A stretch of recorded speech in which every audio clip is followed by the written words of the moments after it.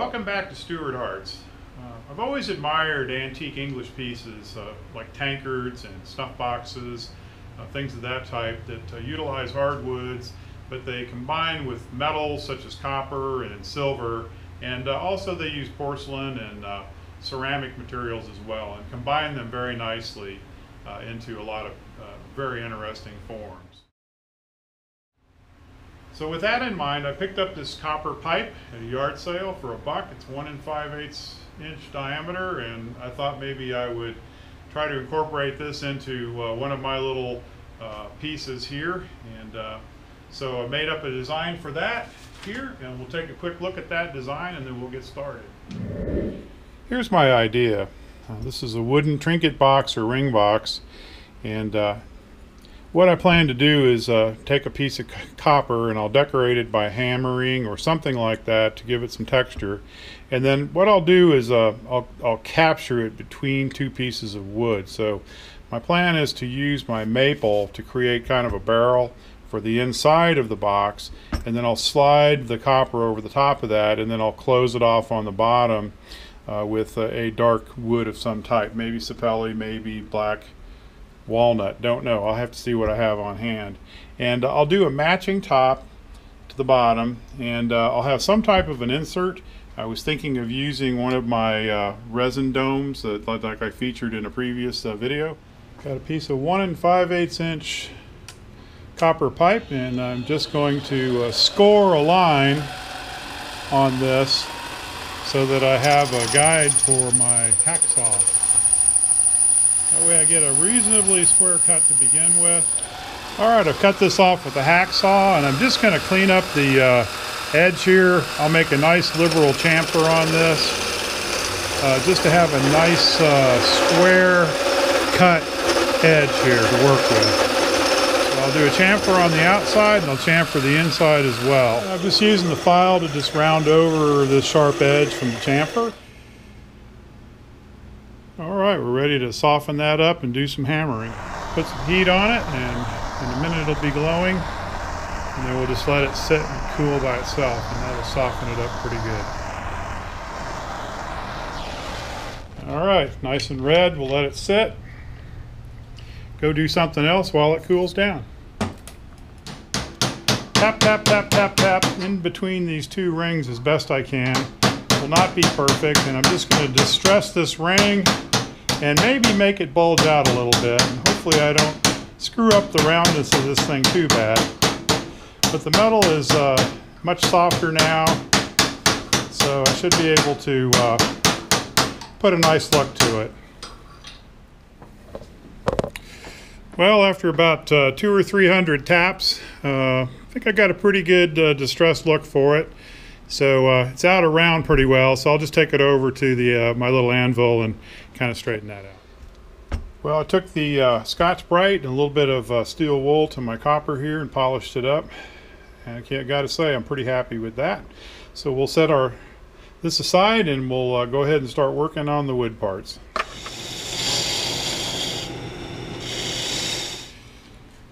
My original plan was to turn this out of maple, but I rethought that.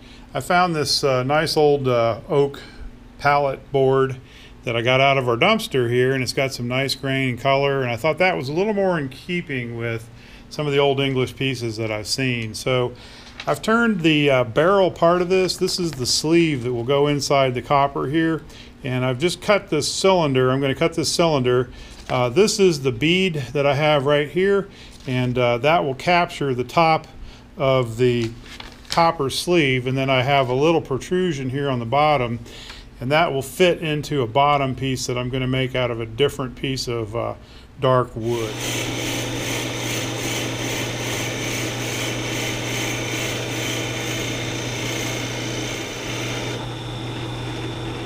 Do some light sanding on the inside bore, and I'll go ahead and part this off, and we'll set it aside and work on the top and the bottom.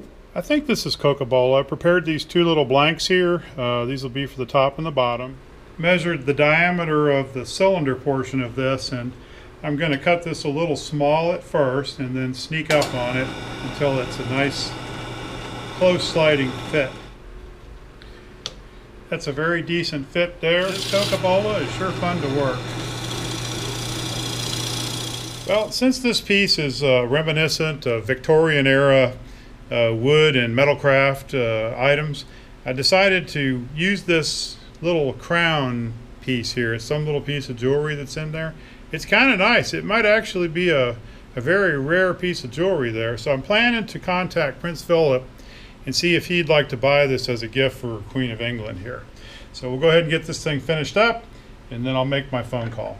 Just a little deeper in the middle, so I'll have a recess for my cyanoacrylate glue. Let's see how we're doing. Oh, that's very nice. Put my first coat of linseed oil on here, and then I'll set this thing to the side here, and I'll work on the barrel and the bottom.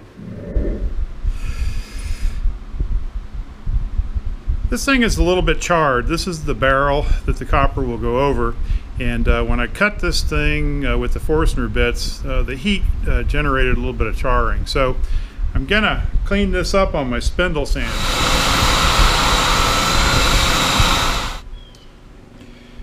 I've got my little piece of Coca-Cola mounted in the chuck here, and I just turned out a recess to take the bottom of this little barrel, and I back and forth, back and forth, back and forth, and I've got a nice tight fit here with this. Flip the bottom around, and I'm just cleaning up the bottom of it here. I'll make it a little bit thinner.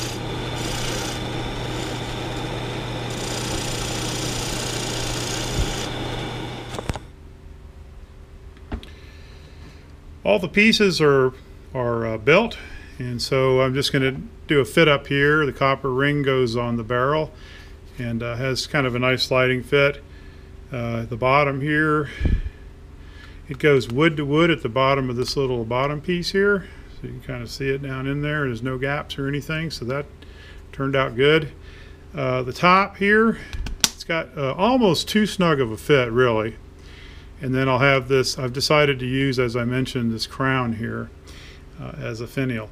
Now the only thing I don't really like on this is that this little ring here is light. It doesn't seem to really match the piece, and you know, some of the old British Victorian stuff was made out of some type of oak, and so I like having the oak, but I don't like the light color. So I will go ahead and stain that a little bit just around the top, just so it doesn't pop out from the rest of the piece. Yeah, I think that's going to work out good. This project is finished. This is pretty much what I had planned on turning out here. I think it turned out pretty nice here. I was a little iffy on the oak banding at the top, but I think it adds a nice little contrast to the dark Coca-Cola. The hammered copper turned out very nice, I think, and I hit it with a little bit of steel wool to get it to shine a little bit. So it'd be interesting to see how it ages. The top has a pretty decent fit here, and it has a nice little snap when you put it back together. And so that thing is going to be good for whatever anybody wants to keep. Well, thanks for watching. Be sure to tune in to part 2. There's more of this story to tell.